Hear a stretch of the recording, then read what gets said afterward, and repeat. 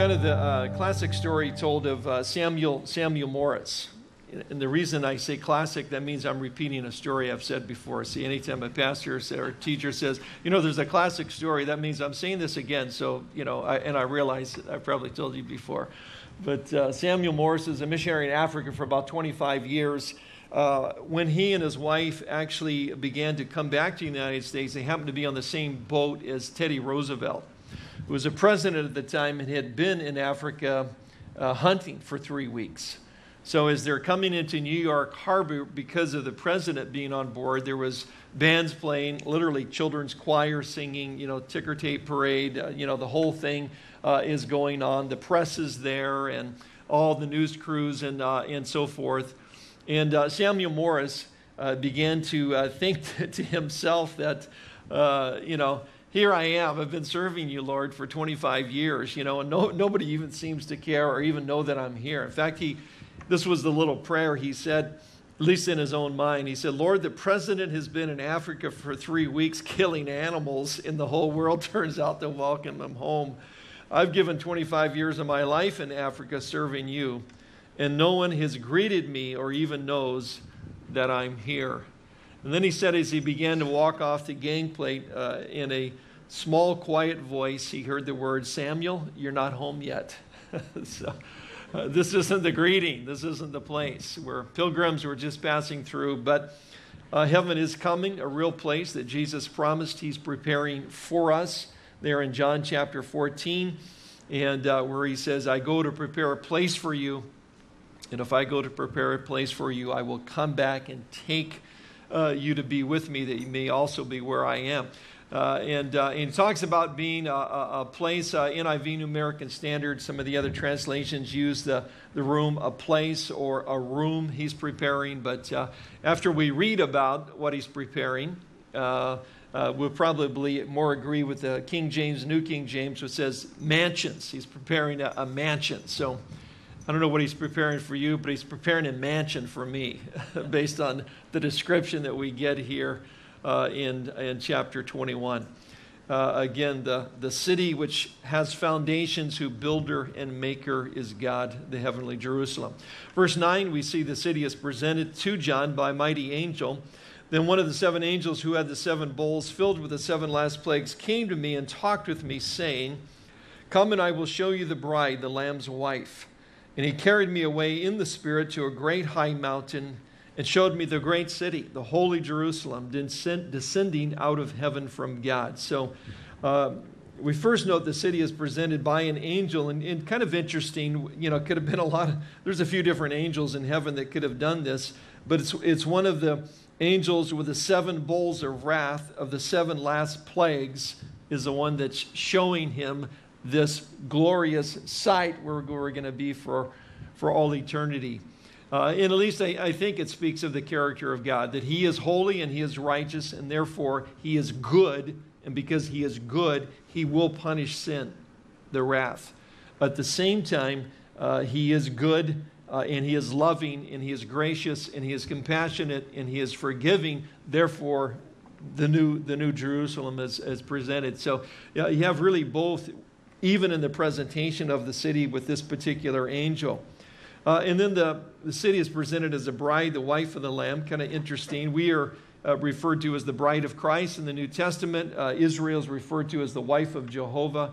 You get both of these ideas, and that's referred to as the city, the place that we're actually going to live for all eternity. So again, it's very interesting to tie in with the reference to us and who we are and our relationship with Christ becomes the name of the place where we will live with him for all eternity. And of course, then John goes into this spectacular description, but always, again, the reference to the Lamb. 28 times in the book, the word Lamb appears, giving special meaning, of course, to the fact that it's Jesus who died for our sins. He's the one that has provided the way. It's the reason that we can enter the holy city. The third thing is the city is presented as descending out of heaven. We saw that last week earlier in chapter 21. John's taken to a high mountain to see it. It says he carried me away in the Spirit, a phrase that's used several times. So John not only is taken into the heavenlies, but into a future time where he's actually able to see the new heaven, the new Jerusalem coming down out of heaven from God, prepared as a bride, beautifully dressed for her husband. That's the metaphor we saw last week. So the presentation, the next thing we see is the city is given a phenomenal description in verse 11 to 21. Having the glory of God, her light was like a most precious stone, like a jasper stone, clear as crystal. Also she had a great and high wall with 12 gates, and 12 angels at the gates, and names written on them, which are the names of the 12 tribes of the children of Israel. 3 gates on the east, 3 gates on the north, 3 gates on the south, and 3 gates on the west. Again, the way the tribes actually camped about the tabernacle. Now the wall of the city had 12 foundations, and on them were the names of the 12 apostles of the Lamb. And he who talked with me had a gold reed to measure the city, its gates, and its wall. The city is laid out like a square. Its length is as great as its breadth. And he measured the city with the reed, 12,000 furlongs. Its length, breadth, and height are equal. Then he measured the wall, 144 cubits, according to the measure of a man, that is, of an angel. The construction of its wall was of jasper. The city was of pure gold, like clear glass. The foundation of the wall of the city were adorned with all kinds of precious stones. The first foundation was jasper, the second sapphire, the third chalcedony, the fourth emerald, the fifth sardonyx, the sixth sardius, the seventh chrysolite, the eighth beryl, the ninth topaz, the 10th chrysoprase, the 11th jacinth, and the 12th amethyst. The 12 gates were 12 pearls. Each individual gate was of 1 pearl, and the street of the city was pure gold, like transparent glass. So here we get the songs and even some of our jokes of Peter at the pearly gates, or the streets of gold, and so forth. But so what David Hawkins says in his book, Coming World Leader, about this: the city is a wonderful manifestation of the glory and the character of Almighty God. God prepared and designed a city that would truly reveal the wonder of his nature and would cause us all to worship him forever. I think that's what will happen. I mean, just the character of the city, what it's made of, what it looks like, the symbolism that's there, what it all means, what it all represents. Do we really need a wall? Like there's some bad guys that keep out? No. But again, and we'll see that wall, I think, talks about the protection that God has given us through our whole lives. He's always been a wall around us. I think, again, everything about this city that we see as we go in, as we come out, will constantly remind you of what the Lord's done for us, his grace, his mercy, his love, his suffering, and will cause us to worship him. And it has already been noted, it's the glory of God that is the thing that really permeates this city. We talked about that last week, the fact that historically his glory was seen in the tabernacle and then in the temple. When Solomon dedicates the temple, the glory of God appears there as the Shekinah glory, and so heavy upon the people that the priests had to stop what they were doing. They couldn't continue the worship or the sacrifices and so forth. And certainly his glory dwells in believers and in the church in terms of the Holy Spirit. And one day it will be the light of this city. To Peter says this in terms of going up in the Mount of Transfiguration, where they got to see time and eternity kind of peeled back for a moment, got to see Jesus in his glorified state. And of course, they give a description of that in the Gospels. But later Peter says, we were eyewitnesses of his majesty, for he received from God the Father honor and glory when such a voice came to him from the excellent glory, "This is my beloved Son, in whom I am well pleased." And we heard this voice which came from heaven when we were with him on the holy mountain. They got a little glimpse of God's glory. Again, John can tell us what he saw. And we can read the description, and we can speculate to what it means, and what it might mean to us then. But we really don't know, They got a little glimpse of God's glory. The city is going to, in a sense, emanate God's glory. We'll talk about what that might look like in a moment. But again, the psalmist tells us that the heavens declare God's glory. And I think that we may get little glimpses, at a sunrise, a sunset, a perfect time, sometime where, you're just kind of blown away by God's creation, little incidents, things that happen that you just marvel at the Lord and what you're seeing and so forth. I just was thinking about this. I actually went on a website and looked at some of the NASA photographs of outer space and some of the star systems, and they're just incredibly beautiful. And of course, we don't get a chance to see those except through a photograph. But we're very fortunate to live in Hawaii and live in a place that's probably one of the most beautiful places on the face of the earth. And in Hawaii, there's some very special places that you can go and get away and just, in a sense, take in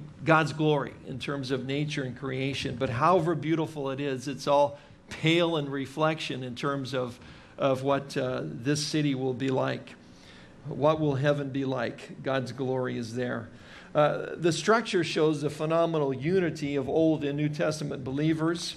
The 12 gates of the 12 tribes of Israel, and then the foundation stones, and those will be spectacular. It shows us there still is a distinction on into eternity between Jews and Gentiles, although there's absolute equality, even as there is in the church today.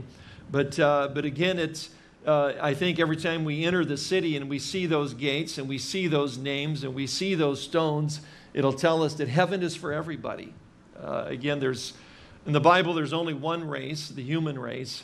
There's only two ethnic groups, Jews and Gentiles, and everybody is there. And of course, we have during the tribulation period, an angel proclaiming the gospel in every tongue and tribe and nation and people group will be able to hear it. They're all going to be there in heaven with us, but it's for all of us. I thought of a verse in Ephesians 2:19 where Paul says, "Now therefore you are no longer strangers and foreigners, but fellow citizens with the saints and members of the household of God, having been built on the foundation of the apostles and prophets, Jesus Christ himself being the chief cornerstone." I wonder if every time we see those foundation stones, if it'll remind us, that, wow, that's like Paul's scripture. It's like that's what our faith was built on, the teaching of the apostles of the New Testament, of the Old Testament. It was the Word of God that was so important to us and brought such comfort and clarity to our lives. And here we are, a constant reminder every time we go in and out of the city, a reminder of God's Word. The city's measurements are phenomenal. 4 square or equal on all sides mean that the New Jerusalem will either be a cube or a pyramid. Again, if it's the same measurement this way, that way, and to the height, it's probably a cube. Some speculate a pyramid in shape, but either way, the measurements are amazing. The city wall there, if you haven't know what a cubic is, it's 18 inches. So the city wall, I think, is then 216 feet thick. It says it's a high wall. I mean, if the city is 1,500 miles high, 200 feet is not a very high wall. So I think we're talking about the thickness of the wall.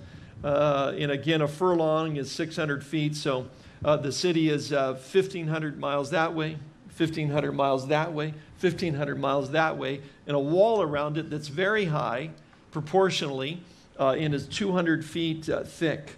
And that all leads to the beauty of the city. We note that the beauty certainly would be seen in its foundation.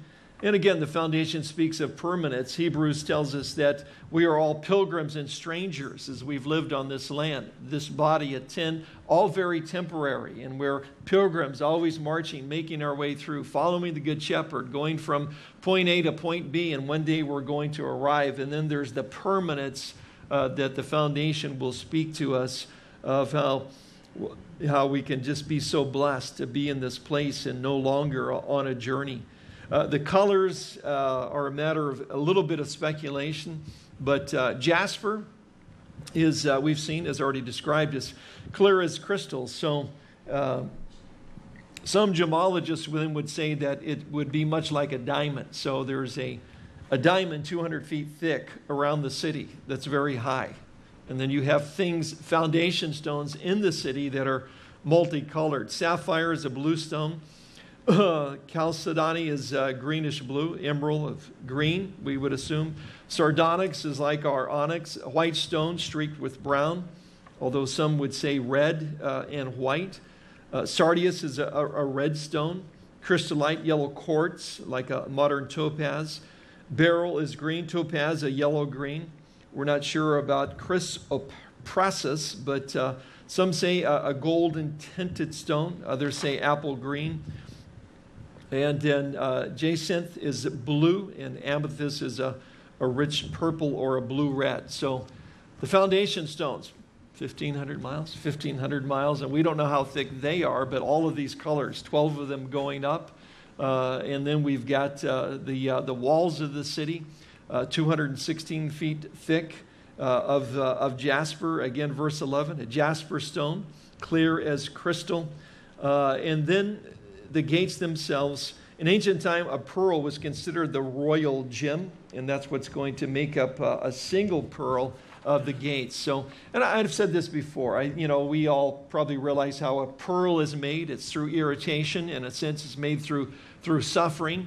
And I think these gates of a single pearl, as we pass in and out of them, will remind us of the fact that we're able to do this because Christ suffered for us.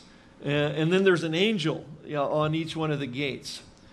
I guess they'll be like the greeters at Walmart. Hey, have a good day. Hey, welcome to the city here. It's like, what are the angels doing there?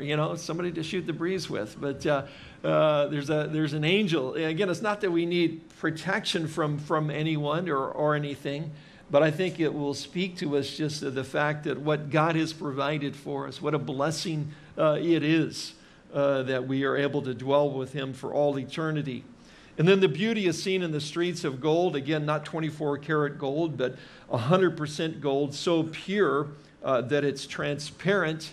And then the city itself is gold. So quite a sight. John's doing the best he can to describe this, but it gets better than this. In verse 22 to 27, because in the city is the presence of God. But I saw no temple in it, for the Lord God Almighty and the Lamb are its temple. The city had no need of the sun or of the moon to shine in it, for the glory of God illuminated it. The Lamb is its light, and the nations of those who are saved shall walk in its light. And the kings of the earth bring their glory and honor into it. Its gates shall not be shut at all by day. There shall be no night there. And they shall bring the glory and the honor of the nations into it, but there shall be by no means enter it anything that defiles or causes an abomination or a lie, but only those who are written in the Lamb's book of life. So God's presence is in the city. There's no temple.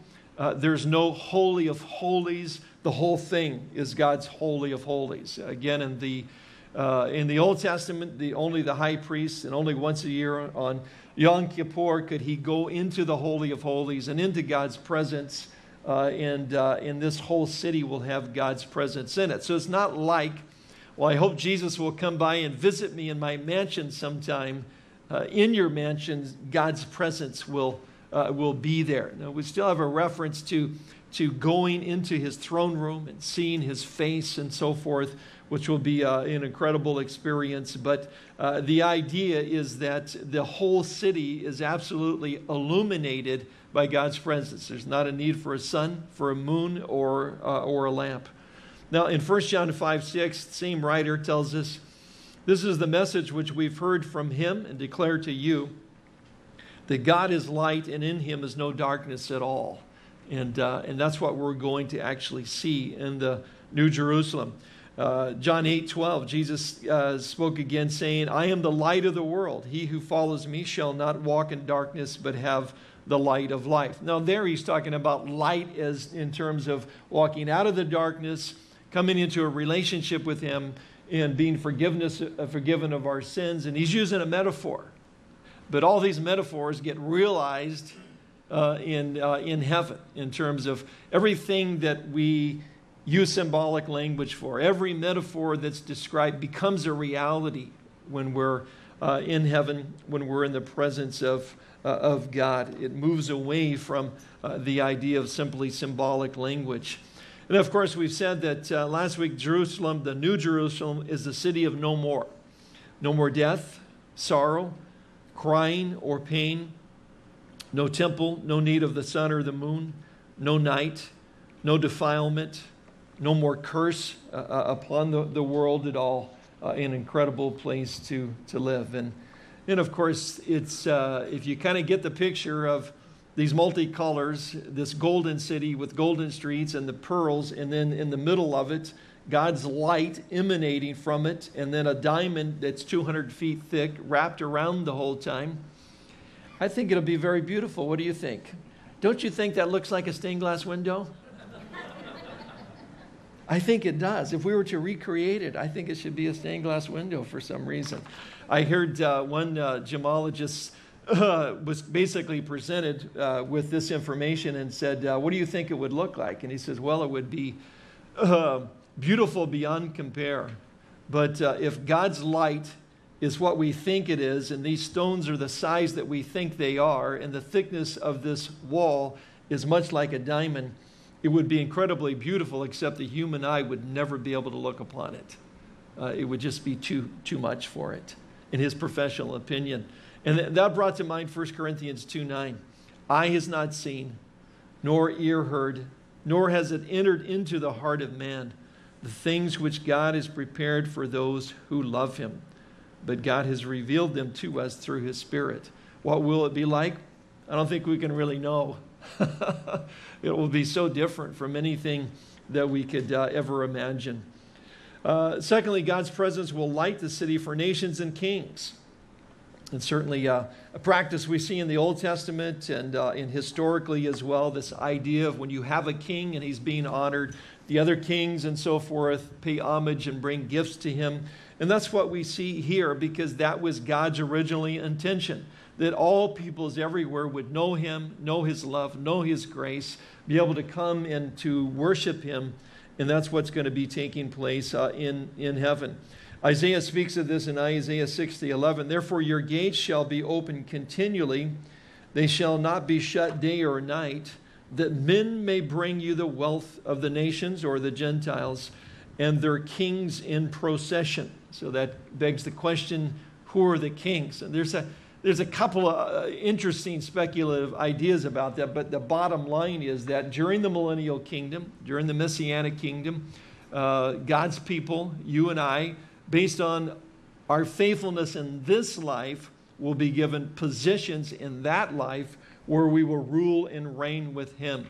And for the most part, most commentators believe that that's what's being spoken of here, that we will receive some kind of positions, and that there'll be opportunity for us to, in a sense, go in and, as we sang this morning, give gifts to the Lord, to come before him and to honor him. But it's kind of a sobering thought, isn't it?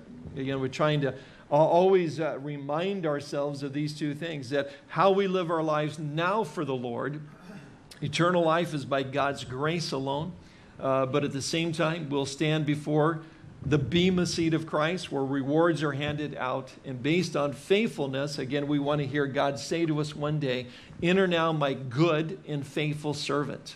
Good in character, faithful in servant. It's not who has the biggest and the best and the brightest and the mostest. It's whatever God's given us to do in this life, are we faithful with it or not?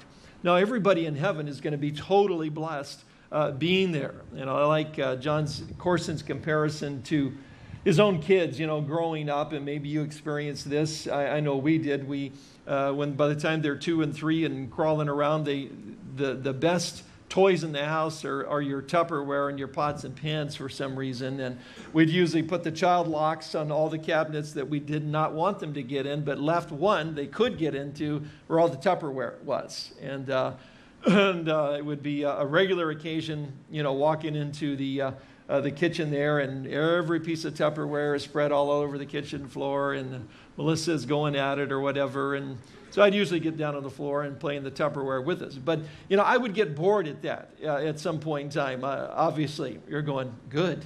And that doesn't really, make your day to play with Tupperware in the kitchen floor for the most part.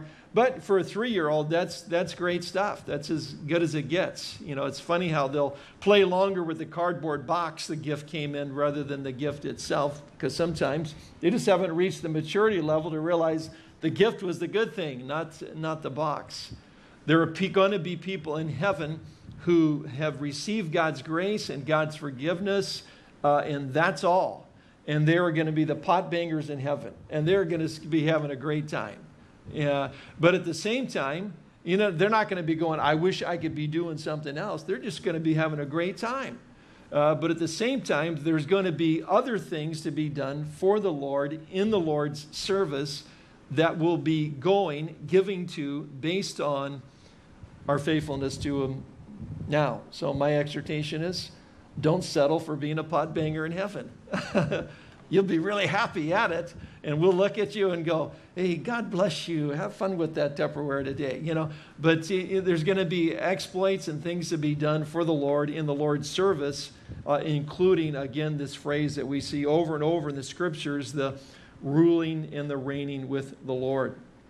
So the city is presented by a mighty angel, phenomenal description. The best part is God's presence.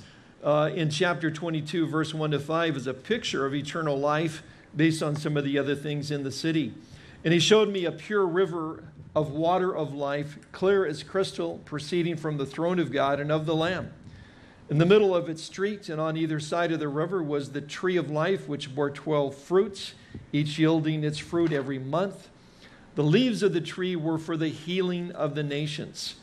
And there shall be no more curse, but the throne of God and of the Lamb shall be in it, and His servants shall serve Him. They shall see His face, and His name shall be on their foreheads. There shall be no night there. They need no lamp, nor light of the sun, for the Lord God gives them light, and they shall reign forever and ever.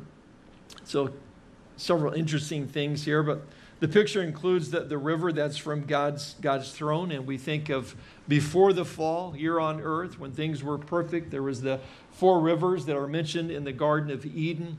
You've got Ezekiel and his picture of the millennial temple, the messianic temple that will be there, and there's a river that flows out of the temple itself. But this is different because the river flows right from the throne of God, which certainly speaks in a picture of eternal life. Jesus used those kinds of words of a well that would spring up in us to overflowing to describe eternal life that we can have in Him. We've got a river of life now coming from the very throne of God, which speaks of its purity as well. And then later in this chapter, verse 17 says, and the Spirit and the bride say, come. And let him who hears say, come, and let him who thirsts come. Whoever desires, let him take the water of life freely. So it's, again, a picture of eternal life that the Lord's given us. And every time we're in the city and every time we walk by, maybe we'll start singing that song, I Got a River of Life. Maybe not. Maybe we'll have different songs then. But it will remind us of the eternal life that God has given us. But I think it'll remind us of the blessings as well, because it's coming right from the throne of God. Now, Psalm 46, verse 4 kind of hints at this. There is a river whose streams shall make glad the city of God, the holy place of the tabernacle of the Most High. So there's something about this river, according to the psalmist, that will make us glad as well, as I think we come to understand in a better way God's love for us.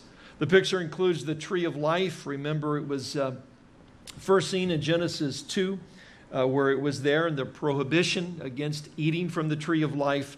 And then we have the fall of man in chapter 3, verse 22 to 24, when Adam and Eve, the first man and woman, in their perfection and in a wonderful relationship with God, chose to rebel against that and against Him, taking and eating that fruit. Now it's in heaven. and we're able to eat from it. And you probably saw that verse about the mangoes that would be growing.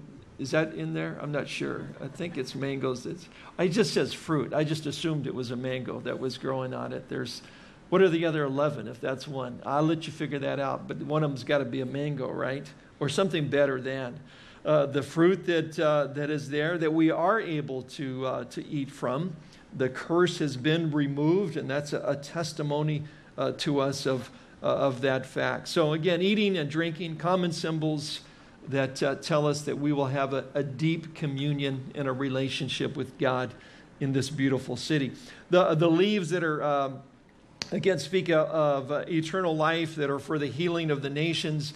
Nobody's sick, so that's not what it's a reference to. It's just talking about the health and vitality that God gives us in this place. I don't know if we could liken it to maybe things that we take to stay healthy as opposed to things that we take to help us get well. It's not for that kind of healing. The picture includes those who serve the Lord. The throne of God's there, the Lamb is there, and his servants will serve him. And the glorious thing about that is that we try to serve the Lord now in a lot of things that we do. And of course, the verse very often comes to mind when we want to serve the Lord. The spirit is willing, but the flesh is weak in terms of getting to some place where we can do and so forth to serve the Lord in whatever capacity it might be. There's always the issue of, the mixed motive. I'm serving the Lord, but boy, I don't know if I'm doing this for selfish reasons or what. It's like, I would just encourage you to not worry about that. Just do it. Is the main thing. But when we serve the Lord there, it won't be any of that. There won't be any of that. I mean, the curse is removed. There's no sin nature. It'll just be a joy to serve the Lord. You probably experience that sometimes now. You get little glimpses of, you just do something and it was the Spirit of God, kind of prodding you, and then you were obedient to it and you do it, and then you see God work and you go, yeah, why don't I do that more often? And that's our whole life in heaven. It's just going to be a glorious time. I just remember that one of the first times that I taught a Bible study, which was absolutely very, very frightening, very, very scary. And I took this Bible study over. I should put this in context with Danny Lehman. There was probably about 20 people, and by the time I taught it for 6 weeks, there was like 8 people left. And 2 of them were related to me. But so it was kind of tough going. But at the same time, when you share your testimony or you do something where you step out in faith, it is an awesome thing to realize that God's Spirit just worked through me. And I distinctly remember the thought that was better than surfing, which was like at my brain at that time was kind of the ultimate thing. And then continue to feel that way today. One writer said it will be perfect service in a perfect environment. We don't know all of the details of what we'll be doing, what it will be, but it'll be great, and we shall reign with him, it says, forever and ever.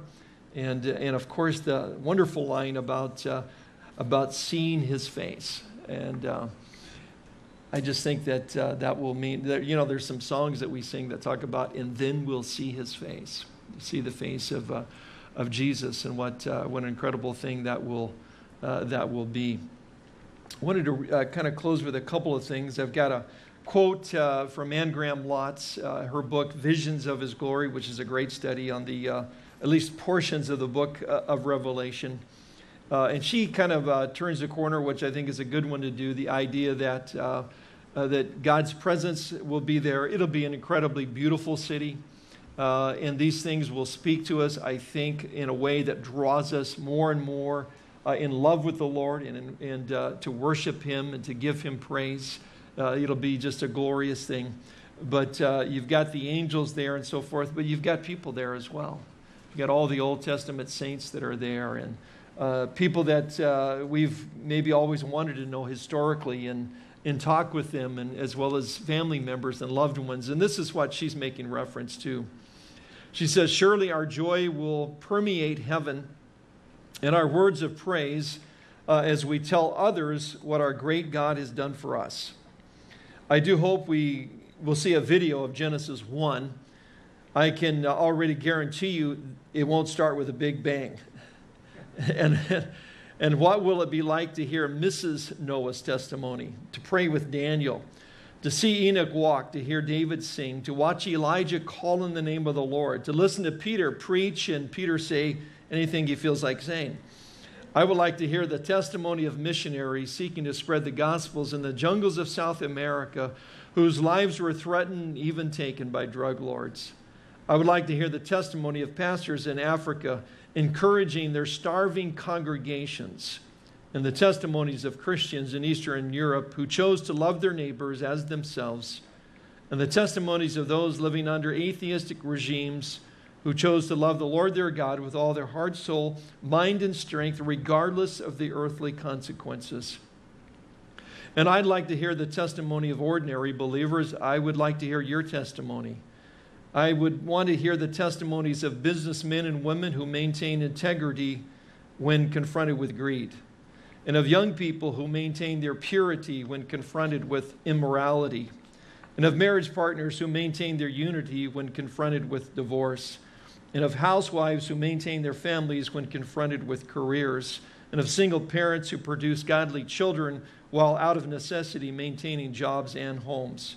I want to hear the testimony of the sufficiency of God's grace.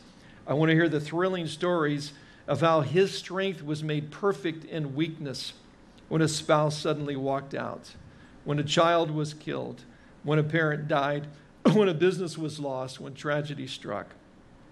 It will take an eternity for us to hear all the testimonies we want to hear, and every single testimony will be a story of God's mercy and great faithfulness that are new every morning and fresh every evening. The entire universe will resound with our praise to His glory. Now, I don't know what else we'll be doing in heaven, but I think we'll be doing a little bit of that. I just want to leave you this one other idea. I went down and did the devotion for the start of the Jesus Loves You walk in Waimanalo, and shared a passage out of yesterday morning. I shared a passage out of Philippians. I think it's about 119 or 120, where, again, Paul's in a Roman prison. He's not in the Mamertine prison in the dungeon yet. It's his first imprisonment. He's in a prison in Rome, basically being kind of kept in almost like an apartment, like he's chained to the Roman guards, but he's waiting a sentence of death. And in that, he writes a letter back to the church at Philippi, and he's explained to them how they can have joy no matter what the circumstances are in their lives, which in context makes it worth reading. And there's a part of that where he talks about there should be a healthy tension in our lives.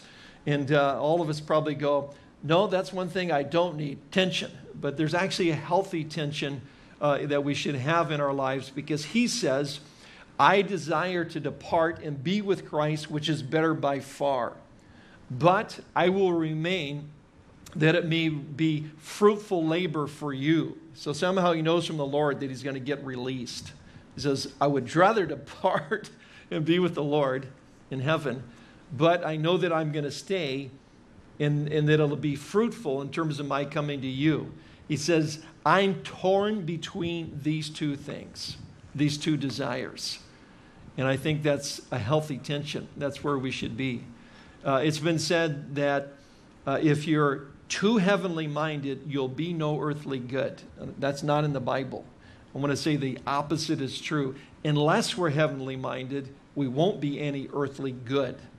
So as we study about heaven, we think about heaven, what it will be like for all eternity, and realize that to depart is better by far, Paul says. How many of you want to go to heaven this afternoon? We got a bus waiting right outside here. Yeah. It's like we try real hard to stay out of that place that we kind of were trying to get to.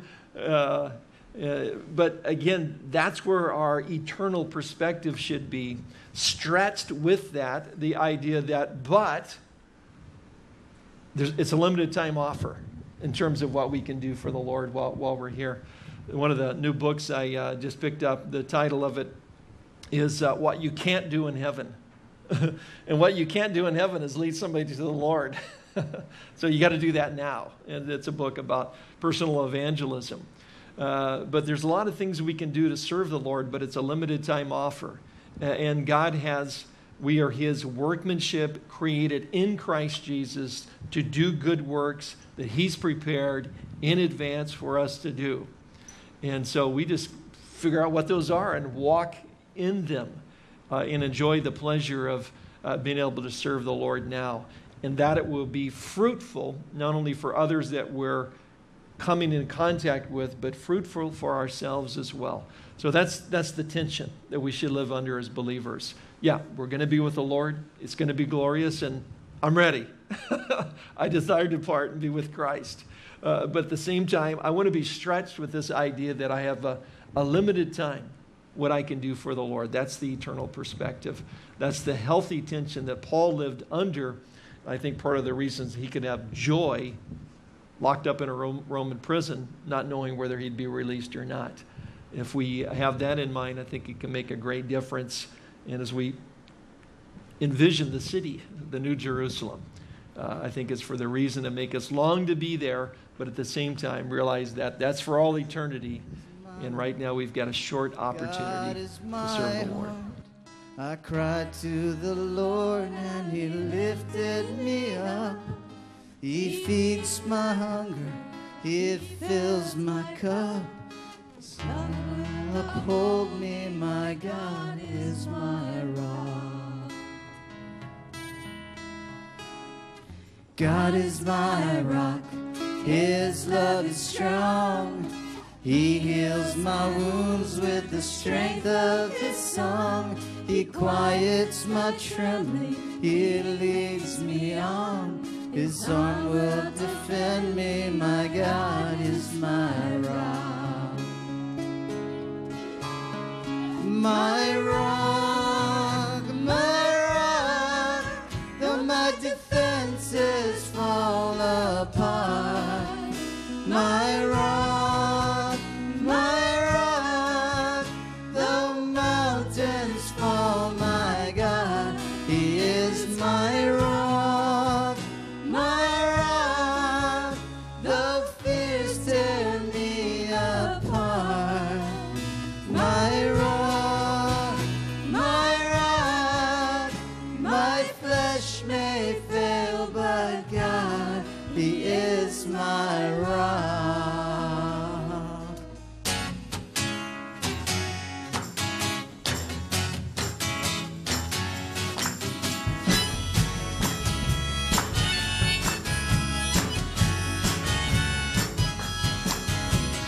God is my rock, God is my heart. I cried to the Lord and he lifted me up. He feeds my hunger, he fills my cup. His love will uphold me, my God is my rock. God is my rock, his love is strong. He heals my wounds with the strength of his song. He quiets my trembling, he leads me on. The song will defend me, my God is my rock. My rock, though my defenses fall apart. My rock, though mountains fall, my God, he is my rock. My rock, though fears tear me apart. My rock, my flesh may fail, but God, he is my rock. God is my rock. God is my rock. God is my rock. God is my rock. God is my rock. God is my rock.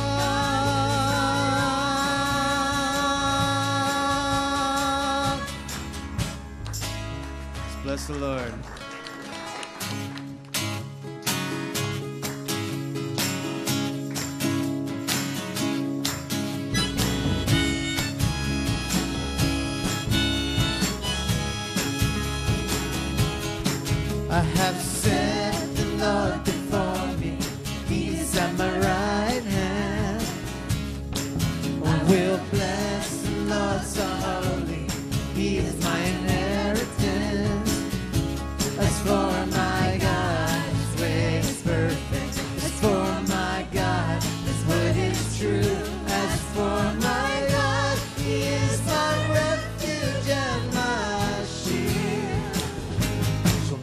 not be moved. I shall not be moved. I shall not be moved. I shall not be moved. I have set the Lord before me. He's at my right hand. I will bless the Lord so holy. He is my inheritance. As for my God, He will preserve me. As for my God, He makes me strong. As for my God, He will surround me with His love.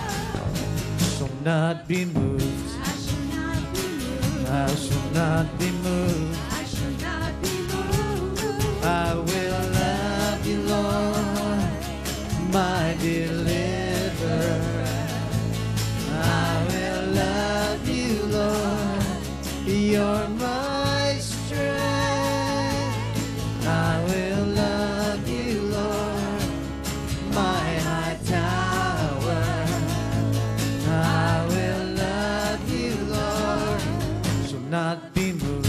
I shall not be moved. I shall not be moved. I will love you, Lord.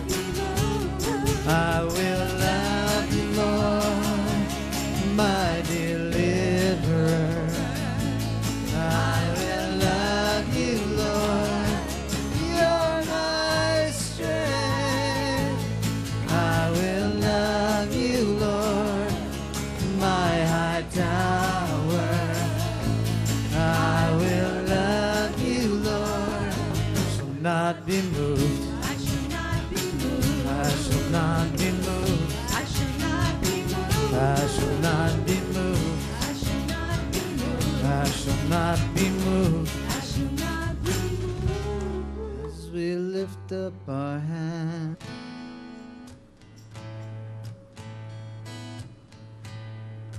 I bow down before the one who knows my heart, from where I've come, who has seen my worst, who has touched my stain, who has calmed my thirst, who has changed my name.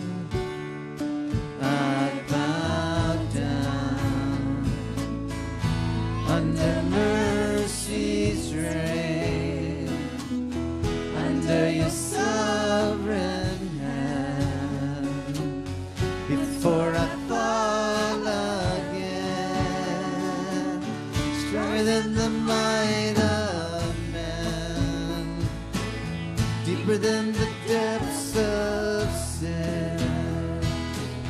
Grace comes again and again, with love that will not end. With my eyes cast down and my life in my hand, offered up to you, my God, I give you all that I am. In you I'll be what I can be. In you be free and true believe. From you this water so sweet, eternal in me. In you I'll be what I can be. In you be free and true believe.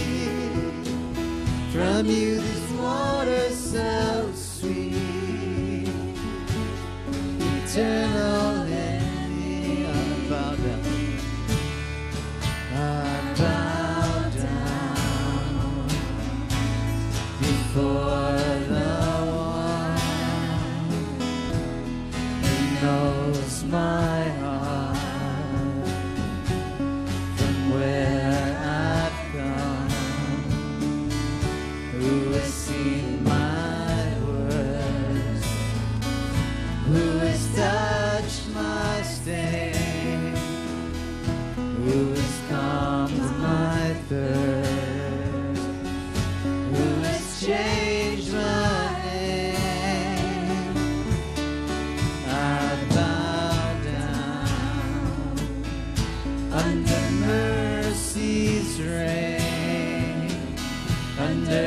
sovereign hand before I fall again. Stronger than the might of man, deeper than the depths of sin. Grace comes again and again, with love that will not end. With my eyes cast down and my life in my hands, offered up to you, my God. I give you all that I am. In you I'll be what I can be. In you be free and true believe. From you this water so sweet, eternal in me. In you I'll be what I can be. In you be free and true believe. From you this water so sweet, eternal in me, eternal in me, eternal in me, eternal in me.